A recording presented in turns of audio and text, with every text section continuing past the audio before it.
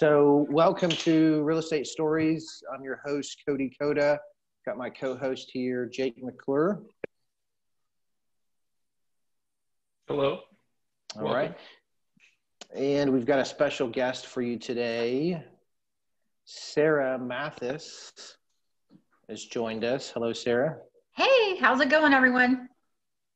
All right. Thanks Awesome. for having me. Well, thanks for coming on. So we'll go ahead and get started, just jump right into it. Absolutely. So what brought you into real estate, Sarah? So when I had my daughter, I was working as a project manager for a large sign company doing hospital big wayfinding packages. I absolutely loved it. But I was really having a difficult time finding reliable daycare. So after she turned about 8 months old, my husband and I made the decision that we were going to go down to a one-income family, which was really quite difficult. And at that time, one of my sign clients was using us for graphics. And he said, you know what, why don't you do real estate? And I was like, no, I'm not going to do real estate. I don't know anything about it. It's just out of my comfort zone. So he hired me to work from home, doing a lot of graphics, heavy graphics and advertising, and, just kind of doing some assisting. And I loved it. It gave me the ability to be with my daughter. And so that's just kind of how I got into it. And I'm still forever thankful to him. Awesome. That's cool. So you said you did signs and graphics before you got into real estate? Oh, yeah. Yeah. I worked in Nashville for years, and then I worked at a place in Oklahoma City. And I started out as graphic design, but I moved into project management for the larger package. So I worked with a lot of contractors, which I think helped in real estate. Working with subcontractors and contractors, it just kind of taught me how to manage that part of my business more. Yeah. So I'm pretty grateful for that experience. It's funny because in knowing the language. Huh? Yeah, the language. Yeah. And it's just kind of funny Knowing because the language. Yeah. So what keeps you in real estate? So honestly, I don't think I can make as much money and have as much flexibility. I mean, if I'm just putting all my cards out on the table, the idea of doing something else that's less stressful, because let's be honest, this is very stressful, has always appealed to me. But in the past 10 years, I'm able to be with my kids when I need to be with my kids, even though I work all the time. And I am able to provide for my family. And so I don't think I could make this kind of living with the amount of flexibility that I have anywhere else. Gotcha. No, that makes sense. What do you think makes you successful in real estate, though?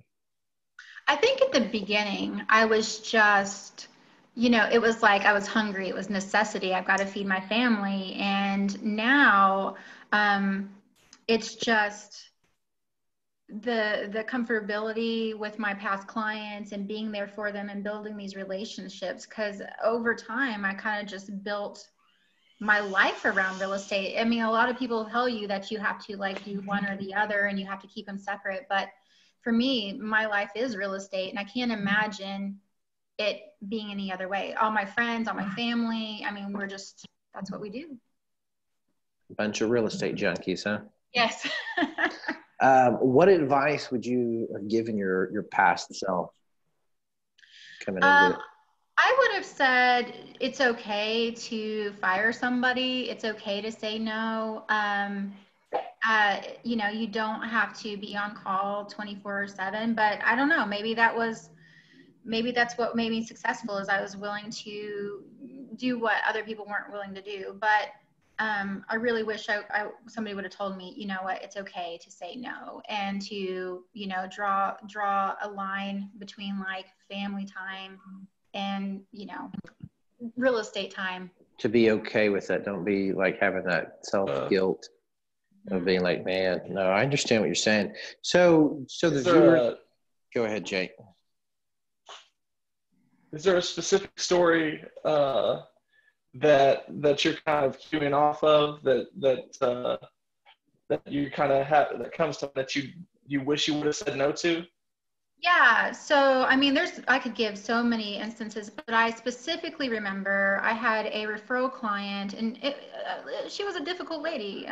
She was an attorney, and she knew what she wanted, and I'd been showing her homes, like $400,000 homes, so it wasn't like, just a little deal, for about a month, and we had been circling around on a property, and I had reached out to her a couple days before to see if she wanted to see it again, and she never got back with me. She called me on Mother's Day and said basically I was going to be fired if I didn't go show it to her that day. So I did. I took my kids with me, and in retrospect, should have just let it go. Yeah. Yeah. So for the viewers at home, Sarah, what do you think that, give them a little bit of a background. So you're an owner, you're a real estate owner of a company, or are you just a single agent? Do you lead a team? Just so people kind of get to know you a little bit better. So for 8 years, it was just me by myself, and my mother, and although she was retired, she would help me show sometimes because I have 3 little girls. But now, 2 years ago, I opened my own brokerage, and now I run a team. It's a small team because we are in a rural area, although we're expanding. And what area is that, by the way? We are Logan County, and of course we run Guthrie, Crescent, Mulhall, Edmond, so just kind of in that area. Mm-hmm. But okay. Anyway, so we kind of have a rainmaker set up right now where I'm just the team lead, and then I have a buyer's agent, and I have a transaction coordinator and a listing coordinator, as well as my mom will come and assist us sometimes in showings. Okay. Cool. So how long do you think it took you to get your first closing? Oh my gosh. It was immediate. I mean, I didn't have any trouble whatsoever. I don't know Got why. your license? Got your Yeah. license. Next day went to the bank with your check? Well, it was immediate. Like, I was already, working as this person's assistant, and then when I got my license, he handed me over showings immediately, and I just took him from there. I think I wrote a contract like the first day I actually had. Wow. I got you. You kind of led me to my next question. That's kind of a cool thing too, to walk into it. So what did that support? I mean, you're this big time rainmaking, highly leveraged agent today. What did that look like when you first got into the business though? What was your support when you got in? Well, so my husband, Justin, was working 50, 60 hours a week, and I had an 8-month-old, and then subsequently I had another one 2 years later, and then another baby 3 years later. And so really my support system, my mom would help me go show some properties, but I would find myself taking my girls wherever I went if I was showing. I just had the ability with this job to work. Although there was many conversations where I was in the closet, like just trying to get away from screaming kids so I could have a conversation on the phone. It was rough in the beginning. And I don't know what I would have done without my mom being there to pick up some of the slack when I couldn't. That's awesome. What disillusions did you uncover that you may have had from when you first got into the business? So the pitch that I got about doing real estate was that you can make all of this money and you don't have to work very hard. It's a very part-time thing. And I found myself immediately working 70 hours a week, and just nonstop.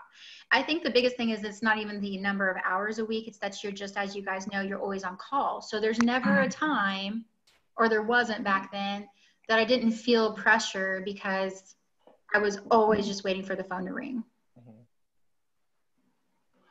And that in itself was a big disillusion. I didn't realize how hard you had to work for the money that you made. Yeah, there's no off the clock. You're always on the clock. Something happens with the transaction, you gotta drop what you're doing and get to it. So yeah. Okay. Who's your inspiration, Sarah, and why? So I'm kind of funny in that way. I just think as I got older, because I'm turning 40 this year. Yeah, as I'm getting older, though, I really should have outside inspiration and look up to people, and maybe that's kind of a downfall to me. But I find that I have so much anxiety when I start to compare myself to somebody else that really I set my own goals, and I try to not compare myself to other people, because I just feel like, that's just going to set yourself up for failure or anxiety.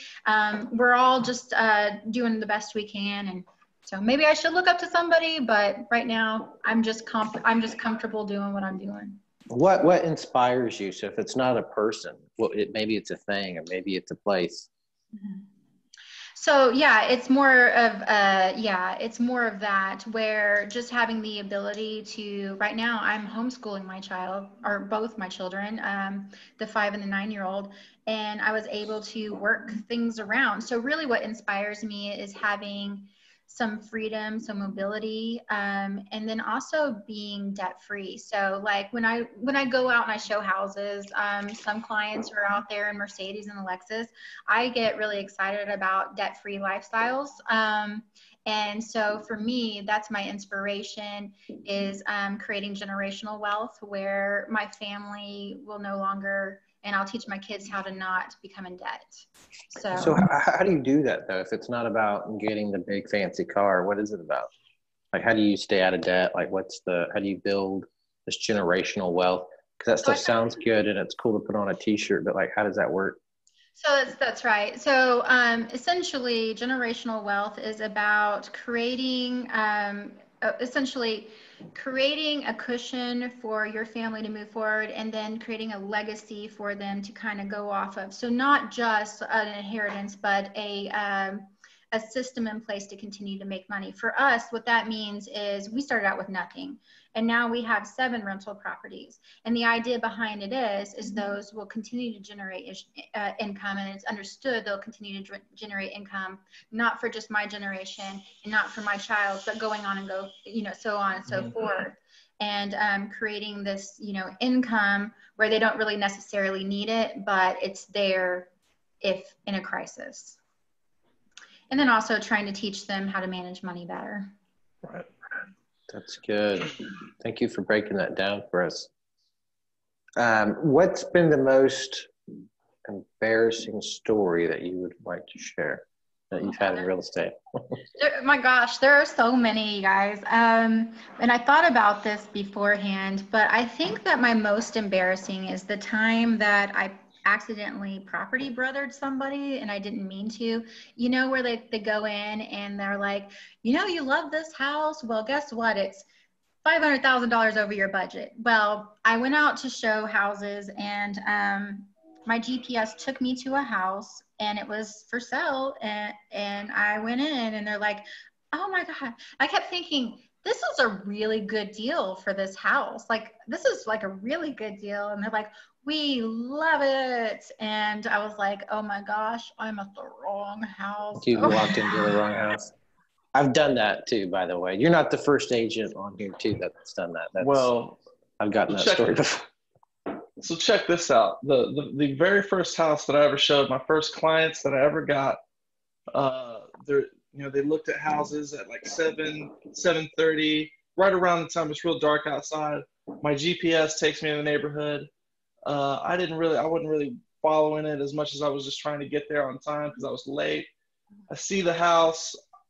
There's a sign in the yard. I pull up. I was like, okay, open the lockbox, get in the house. The alarm goes off. So there wasn't anything about the alarm in the notes. I'm calling the listing agent. They're not answering the phone. They finally answer the phone. I said, hey, you didn't tell me there's an alarm. They go, there's not an alarm in the house. Oh my God. It shouldn't be on. What do you mean? And I was like, what? So I run out to the front yard. I look at the sign. That's not the name of the person that I'm on the phone with.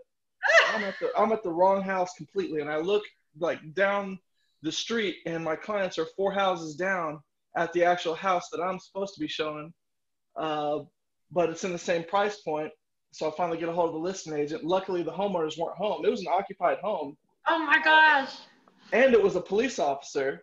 So the alarm company called the police officer because I didn't get the alarm disabled in time. The dude pulls up as I'm showing the house, and then we have to talk it up with the homeowner, and then actually go look at the house we were supposed to go look at. But the very first showing was that right there. Your baptism of fire right there, Jake. Right. That's just how I do things. Is stuff like that. Did you play it off, or did you just like, what? No, I like, I pride myself when I like pull things off. I like to be like, well, look at that, But when I have tremendous failures, I like to point that out too, because it is funny. It is funny. Sorry, you want to look at this house too? It's open. Might as well. You might as well. It's in the same price point, right? Right. Yeah. I had a pool. Funny. What's been maybe a scary story you want to share? Well, I think we all have ours where, like our spidey senses like tingle a little bit, like maybe I should listen to my intuition. But I remember specifically going out to McLeod one time and showing a property kind of just out there. And it was a sign call, and it was it was a guy on the phone, and I went out there just kind of last minute. But two gentlemen showed up acting like super, like, I don't know, just odd. Not really asking about questions, but just kept wanting me to come inside. And I mean, I just kind of opened the door, which I never really do, but I opened the door and I'm like, no, I'm just gonna, I'll wait here. And they maybe were in there 15 seconds and they left. Like, it was just so bizarre, but I just refused to like go inside the house. You got to listen to your intuition. Smart. Okay, cool. What's been the most uncomfortable or stressful situation you've been in as an agent? You never know situations, right? Yeah, like I don't know what's not stressful. I think at the end of the day, we owe it to our clients to be as fair and we recommend a lot of lenders and contractors. We all have our sources, but at the end of the day, we have to be unbiased. And so what was really uncomfortable is I had a lender that I had an extremely long relationship with, and they kind of dropped the ball, and it was like, okay, I had to make a decision on which actions to follow, like change lenders, or go with the client. And then this happens all the time. So what happened? The lender started screwing stuff up, and you had to get in there and tell them? Yeah, and this isn't normal? Yeah, and it wasn't like a normal thing, but they really asked me to, kind of not look the other way, but like kind of smooth things over. At the end of the day, I didn't feel like what was happening was right for my client, regardless of my past relationship. So I had to fire that lender, and it was extremely uncomfortable and painful, because some of these times eventually you're friends with these people. You've worked with them so much, but at the end of the day, it is business, and you have to do what's right for your clients. It can get very uncomfortable. They can't screw up your stuff. What's been a happy time as an agent? What's the most happiest, funnest story? Just brings tears of joy to your. Well, I almost laughed so hard on Saturday that I had to go home and almost change my undies, because I don't know if you did, like, you saw it. Did you see my video on Instagram? You guys know. We were doing a virtual tour, and William, my assistant, was filming me, and he was going out in the backyard, and he just rolled down the stairs, like the slowest barrel roll I've ever seen in my life. It was like laughable. And I was like crying so hard that I just said, William, and I said his name, and he was like, Sarah Mathis.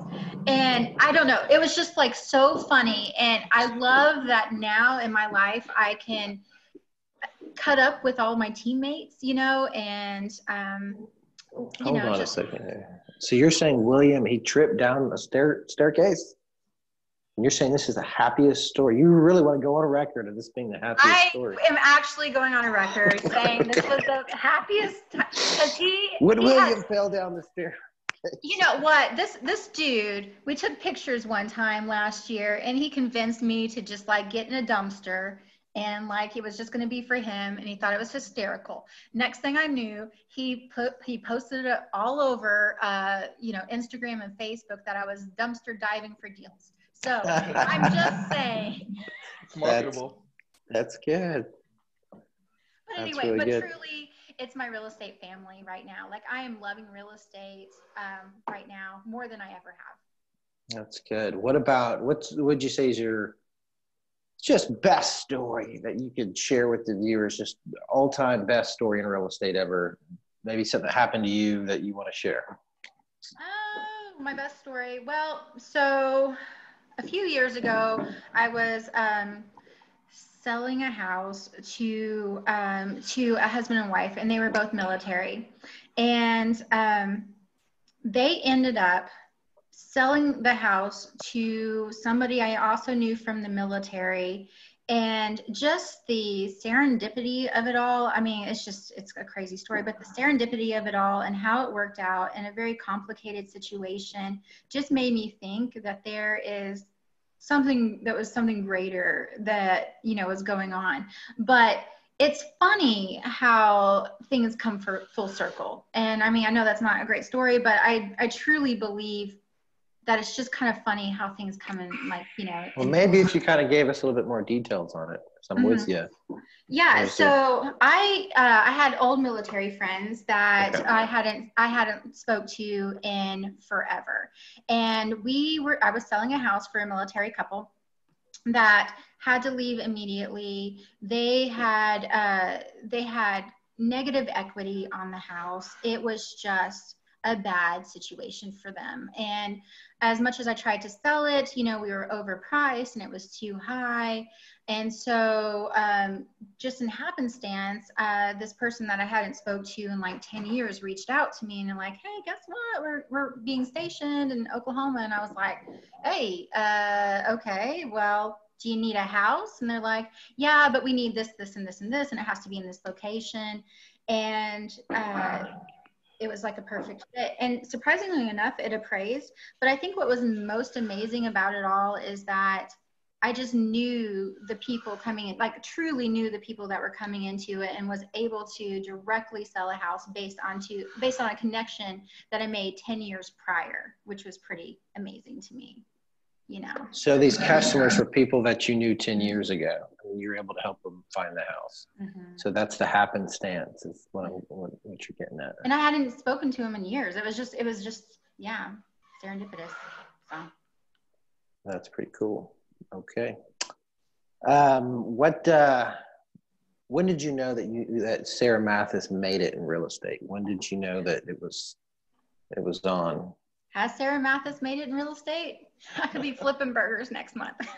No. I don't know. No, I think that I had a conversation with my mom about a year ago, and I told her that I think I made it. And she said, what do you mean? And I said, how long ago was this? Sorry. About a year ago. About a year ago. And I said, and she's like, what do you mean? And I said, I think I made it. And I said, in real estate. And she said, well, what makes you say that? And I said, because even if I don't knock on one more door or I make one more sales call, I built up such a rapport and, a loyal client base that I could comfortably make a living just serving those people I've served before. And to me, that's making it, is that I could coast if I wanted to. I'm not going to, because it's not my personality, but I could. And I think that in itself is the referral business is where I think you make it. That's a good, honest answer. A lot of times the most popular answer we get is, I hadn't made it, or, but you actually gave an exact, time frame about a year ago, almost a day in time. So that's cool. I appreciate that answer. Mm-hmm. What's the best advice you've ever gotten in real estate? I think the best advice I ever got in real estate was actually it's more geared towards property ownership and being a landlord in itself. And this guy told me one time that regardless, I don't know how you'll take this, but regardless, you always have a business partner, meaning that, you know, you never want to be the bad guy. Nobody ever wants to be the bad guy. So then your partner's always the bad guy. And I don't know why I'm, you know, going, but anyway, that was actually the best advice because I feel like that was you were able to kind of, yeah, that's some Roger Dawson, the Secret Powers of Negotiating 101, higher authority. Let me see what I can do for you with them. Always have that board of directors, have that business partner that's making that final decision. And it was just so nice because, you know, since then I was just like, it never clicked with me. Since then, I mean, I've always had that. But before that, I was just getting like angry phone calls and the buck stopped here. And I was like, oh my gosh, I don't know if I'm cut out for this. I'm actually, although they call me the bulldog at the office, I'm actually very, in my personal life, not confrontational, and I don't enjoy it. So that was the best advice I ever got. That's your nickname at the office, is they call you Sarah the Bulldog? Yeah, wow. Not like a loving way, but like we're all making fun of you way. But they also call me when they need me to handle some stuff. So. It's because they know Sarah goes for the throat. Is that what it's for? Okay. How would you describe your personality outside of a bulldog? Bipolar, I guess, maybe. I'm a very Gemini, if you're into that. So at home. What's Gemini? It's the twins. Yeah, it's the twins. So it's like I'm constantly two people inside my head, and just in my life. But aren't we all though? I mean, I don't know. Like, I'm not inside anybody else's head, but it's very polar opposite for me. So at home, I'm a little more just kind of like, you know, go with the flow and, you know, just easygoing. But at work, I would say my personality is very aggressive. Is not the term I would like to use, but I'm sure that's what I would be described as. Intense. Intense. I like that. And very intense. That's what I use to describe myself. That people give that same type of energy. You're on the call with very intense people, so you're among friends. Let me ask you this: so, can you give like for instance, for the viewers or listeners that don't really know what you're talking about, maybe you can kind of give a, for instance, example of how you reacted maybe in a situation so people can kind of get an understanding of who Sarah is and how she, what that means. So if somebody was to, you mean at work or at home? Yeah, maybe something that happened at the office, you know. So for instance, if somebody was to call and say, like recently, I have an agent that called me and said, hey, Sarah, I showed this client a house and I asked them if they were working with another agent, and they said, no, we're not working with anybody. And so she went and showed the house, and then she showed it a second time. The third time, her client asked her to come out and show it one more time. When she shows up, the client's not there yet, but another agent is there. Oh, no. Yeah, another agent is there, and he was the open house agent. And so there was, he had thought, I guess, that he was the agent. She thought she was the agent. And I remember in the past, my brokers telling me to just let it go and move on. But I'm not a let it go and move on person. Bang. And so, I think she was really looking for me to tell her it was going to be okay. And, you know, just to like, you know, I don't know. I think she was just venting. But what did I do? Called him up, called the broker up, got a buyer's broker agreement signed off. Wow. And they tried to negotiate a deal where he was going to do their listing and she was going to be the buyer's agent because they had one to sell to. Didn't work out that way in their favor. I really enjoy being a problem solver for people, and sometimes I really get on loving the feeling of like really helping people out and bailing people out. And maybe that's why I am so intense, is that I don't like taking that no for an answer, or I can't fix this. Maybe I'm just a mother hen, I don't know. But I like to fix things for people. And yeah. So did either any of them have a brokerage agreement in place at all in the first? Okay, so that was everybody's mess up. Yeah, that should have been done immediately. Right off the bat. Yeah, I think that the uncomfortable thing for a lot of agents now is to ask for that. I'm not uncomfortable, but I think if you're like new, but if they say to you a few times, like, yeah, I'm not working with anybody else, I'm not working with anybody else, I think her feeling was, well, if I make them sign it, then it's just kind of like I'm not taking their word for it. And I just told her, and I told my agents, is that it is a requirement, and they can just blame it on me. Again, Cody, that higher power of, blame it on the broker. So we shouldn't be having those issues in the future. So you guys didn't like meet at the house? Like this is all handled through like the phone call? But okay. I thought like you went to go show them the house for the second time, and then the other agent like pulls up, and it was like that scene in Anchorman where you have all the news stations that show up to do the fight. What an awkward situation. No, they were both standing there waiting for the client to show up and trying to hash it out beforehand. So you guys were hashing it out before the client got there? So square up.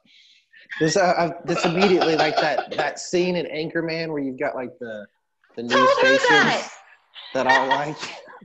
Buenos dias. I want to be the public access people. Yeah, there you go. Yeah. Okay, cool. What's something that most people don't know about you, maybe? Let's see. There's a lot. My life is pretty an open book, but I like to cross stitch like profanity at night. What? That's true, I do. Like, and then give it away as gifts. Wait, hey, she cross stitches. That's her superpower. I'm hazy on what that is. Are you telling me that like you stitch words into something that are curse words, but in a very nice floral way? Yeah. And then Hold on a second here. You really cross stitch curse words? Yeah, I do. Hilarious. Yeah. I want a pillow or something. You should. It's not just that. I cross stitch other things, but I mostly curse words. Mostly, and then I give them to people that think it's funny. You should give like special ones to the other side of transactions that just didn't go well. Like if the other agent just sucked, just give them a pillow that says you suck. Something a little more graphic than that. But I think that I would personally love that. Even if the other side hated me and they gave me something like that, the effort of going through and making something that funny and that the time and dedication to that, yeah. It's a respect thing. It's just like, okay, I respect the hustle. I would look at it like, surely she didn't mean to spittle that out. Me. Yeah, there's no question. There's no question. That's good. Okay, that's interesting. I did not know that about you, Sarah. You got us that one. You got to take that aggression and put it somewhere. I'm sure there's healthier places to put it, but it's better than just screaming in the streets. If you put it like on a ball or something, you could put something funny and then hit him in the face with it. I think that would be something that I would be very into, just for gift reference. Down the road. Okay. All right. So Jake likes to do a little PI work on our guests, and so maybe he's done some. You frame it in such a way that I'm actually going. Hey, stop mentioning the PI work stuff. The ability to give the guests like the chill down their throat, like down their back, like what is about to come. There's nothing more that a woman in 2020 wants to hear is that a guy's creeping on her. Like, go for it. Right. What questions do you have that are off the cuff? Nothing really, I didn't really deep dive in your social media like I normally would. But, Nashville, you said you lived in Nashville for a period of time. What was your favorite part about living in Nashville? Leaving it. Really? Didn't enjoy Nashville. From Sarah Mathis, Nashville, you got one of those pillows coming. Right, you got a pillow on the way, Nashville. You know what? Honestly, I worked downtown for a sign company, and we did a lot of the bars there, like neon signs, very cool. Yeah. Vintage. There's a lot of neon down there. Country music bars with, all that. Yeah, and like every once in a while, because I was never into country music, my co-workers would be like, "Holy smokes, that's so and so," and I'd be like, "Oh, great." Yeah, if you live in Nashville, you don't like country music. I mean, she lives in Guthrie and doesn't like country music. I know. Also, I don't like funny. banjos. Perfect. No Deliverance for you. No. What is your choice of music? I like indie music. I like folk type music, but then I also will listen to like heavy metal and System of a Down. Like I'm just kind of all over eclectic. What? You know? Yeah, I'm a very 90s like mixture of stuff, So. Bush, Soundgarden. No, not Soundgarden. Come on, man. Silverchair. Yeah. Yeah, Black Hole Sun, got it. There's some good bands, man. I like that stuff. Okay. I bet you listen to Pearl Jam. So of course, Eddie Vedder and all those guys. Yeah, absolutely. Nirvana, the whole. Pearl Jam is the Nickelback of the '90s. Put that on wax. Shame on you. Shame on you're getting a pillow. Yeah. No, Pearl Jam's not the Nickel. Nobody's the Nickelback except Nickelback. Oh yeah, it's Pearl Jam. And then it's like the '80s would be like, I don't know. We're gonna have that. We're gonna have a question. What was the last concert you've been to? Should totally be in our show notes. Me? What's the last concert? Kanye West, right after Graduation came out. You went to Kanye West? Oh, well, no, the first real concert, like the last big concert, like at Chesapeake, when it was still Chesapeake, or was it Just last concert you've been to. Oh, it was Toby, and I can't pronounce his last name. Toby Mac? No, hell no. What? Toby Mac? What's wrong with Toby Mac? He's like 50 years old at this point. I don't know. Ancient. I don't want to, if I want to listen to an old rapper, I listen to like Wu-Tang or something. There you go. To Toby Mac in his Christian raps. I'm cool on all that. I don't, there's only so many words you can rhyme with, God. But moving on, last concert was this Toby Ngawe dude. He's from DC. He's a rapper. He did the Tower Theater. It was a sick concert. I'm pretty sure I'm butchered his last name, but it was a great concert. Tower Theater. If you haven't been to a concert there, as soon as the world opens back up, is a pretty sweet concert venue. What about you, Sarah? Sarah? Different vibe. I think the last one I went to was the Decemberists. So definitely different vibe. Is that folk? Decemberists? I don't think I've heard of them. Yeah, they're from like the Pacific Northwest, and I'll have to send you. They're amazing. Yeah, but they're more like storyteller kind of like songs. I don't know. Okay, like Mumford and Sons or something. Yeah, but like but they started before Mumford and Sons. Like really? Okay. I'm kind of like a purist. Yeah, so but kind of like that. Yeah. Okay. They have a song that's talking about a guy who got with his mom after his dad died. This is back in the day. It's called Mariner's Revenge. And so he basically bleeds his mom dry and leaves his mom to just like die a horrible death. And so he spends his whole life tracking down this guy to get revenge on him. This is a movie or this is a song? It's a song. It's called The Mariner's Revenge. Yeah, let him tell the story, man. Let him finish the story. Sounds like a good movie, though. so he ends up getting on a ship and working his way across the ocean until he hears a tale of a guy that's like known for like basically robbing women of their fortunes. And so he goes to sell with some sailors and finds him. And as he's getting revenge, they are attacked by a giant whale, and they're both in the giant well. It's just them two left alive, and he is about to take on his revenge as he's dying. The song's amazing. It's called Mariner's Revenge. You should check it out. So it sounds like it's a pretty good music video as well, because it sounds like there's a lot that's being conveyed through storytelling, through video, not just lyrics and music. Yeah, and that's most of their songs. Like, if you're not into them, you might as well at least check them out. The classic Kevin Federline. That was my dream forever, man. I thought that guy was my hero for a period of time. The guy's winning. He got $400 million from Britney Spears. Backup dancing to $400 million. Oh, I know.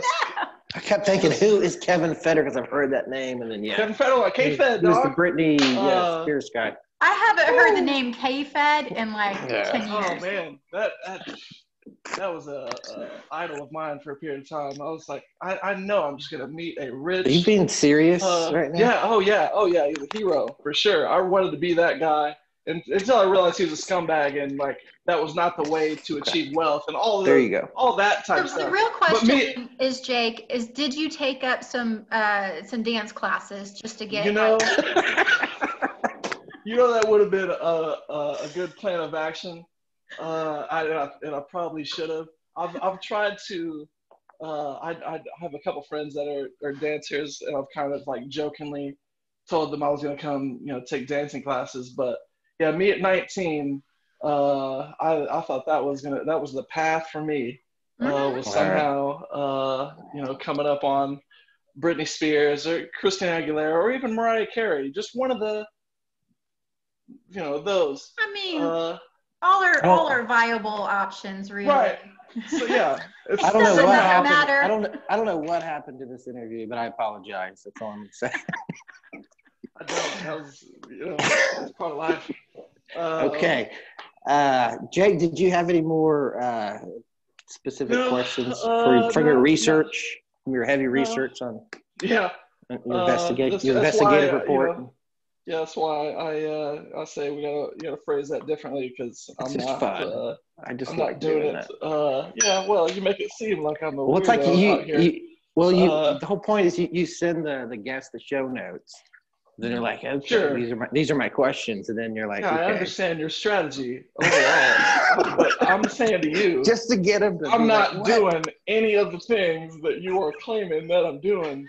And then I come up with some booth question like, oh, we're seeing like posts from like 5 years ago where Jake's starting to like it in the middle of the night, like yeah, right there. That's the stuff that makes me look like a creep, and I'm not with that.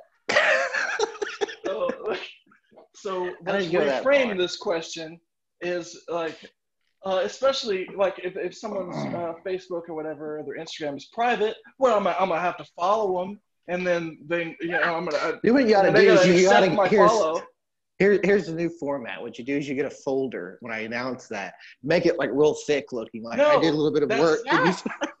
But it's a folder. That's the opposite of what I'm trying to accomplish here. You can literally see people's sweat just starting to roll. Yeah. No, that makes it stressful. What I'm trying to do is you need a whole filing cabinet where you're just going through all these people. No, I just want anecdotal things like that. Hot Ones. Hot Ones does a digital deep dive, like, oh, explain this Facebook post, and they pivot to that, and they go, oh, or this Instagram post, like, what was happening here? That's what I'm trying to. That's more like not a private investigation. I gotcha. Followed you to your mistress's house situation. That's weird. Yeah, I'm just having fun here. Okay, so wrapping up. One of our staple questions that we ask all of our guests is, if you were to sell your house, Sarah, and let's say you were not, hypothetical, so you were not in the business today. Or anyone on your team. Yeah, who would you hire to sell your house? And the rules with it is you can't pick anybody that's kind of already like on your team. I know you'd probably want to pick me and Jake. You can't pick us either. Right. So you got to just give a shout out to another agent in our marketplace of who you would hire. Okay. Cheryl Mosier. Do you guys know her? She's Wonder Woman. I do. Yeah. We played roller derby together. I'm surprised you did Jake roller didn't derby. Oh my gosh. I feel like you phoned in my PI work. Like you just. Yeah, I know. Absolutely. I swear. We're going to have to talk about that. He wasn't very prepared for this one. Yeah. Terrible back work. So, I mean. Cheryl is amazing. She's dedicated to her job. Like she lives the job, and she's an awesome mother and just community. She's involved in her community. Now, I mean, she works all the way in Yukon, but I have no doubt, wherever she sells a house, and she'd probably be like, oh gosh, Sarah, but wherever she sells a house, she gives it 100%. Like I've seen her just on her days off going and just weeding people's gardens and stuff. Like she's old school, but new school, just wonderful. Old school meets new school. I like it. Okay. Well, good job, Cheryl from Preston, Miss Mathis. Okay. So what makes you unique? I don't know. I don't know. Sometimes it's like an existential question, like, am I different? Like what's actually Sarah? But I think that if you were to ask my clients, it would just be, just the way that I speak to people, just kind of down to earth. I don't try to over explain. Did we lose Cody? I think we lost his video because he's touching stuff, but. Oh yeah, no, I don't think we, I'm still here. Anyway, I think it's just the way that I speak to people, and I try to just be a partner to them. And I think that makes it unique. Whereas I'm not really like, I know all this and you don't. Like, it's just, we're all on the same playing field. We're all on the same team. And I feel like there's, with you being as intense as, as we said earlier, as you are, I think there's a little more level of self-awareness when you're working across a deal and you kind of see what another agent, how they're approaching a situation. You're like, well, I would have done that completely different. Mm-hmm. So, there's things like little pieces that you can kind of disseminate yourself from someone else in the moment, but it's pretty hard to go, oh, I'm different because I'm, right. Yeah. whatever. And that's true. And because we have 6,000 realtors in just the Oklahoma City MLS area, 6,000? 6,000. Yeah. I'm on the MLS board, and that's what I think they said, like 6,000. And so to say that I am different in this way, it's difficult. So yeah, I would say, if I'm not tooting my own horn, which I'm going to do right now, I'm going to do it right now, is that I am not too good to do both agents' job, which we all have been in that cross sell. But I'm not too good to clean the toilets, and I'm not too good to go show a house for somebody. It's just, I try to tell my girls, like, you are not better than anybody else, and you are not going to ever outwork everybody else, so you just have to just understand that your job is wherever you are, Mm-hmm. So. Okay, that's good. Well, I'm out of question. So it's been a really good interview. Sarah, where can the viewers and listeners find you if they want to connect with you? Well, they can find me on Instagram at Milk and Honey Realty, and they can also find us on Milk and Honey Realty on Facebook. They can give us a call at 405-215-3515, and they can also send us an email at sarah@405hive.com. And thank you so much for having me. This was fun. Awesome. I really enjoyed it. I know Jake did. I know our viewers will. So thank you, Sarah. We'll catch you next time, everybody. All right, got to go show. Bye, guys. See you.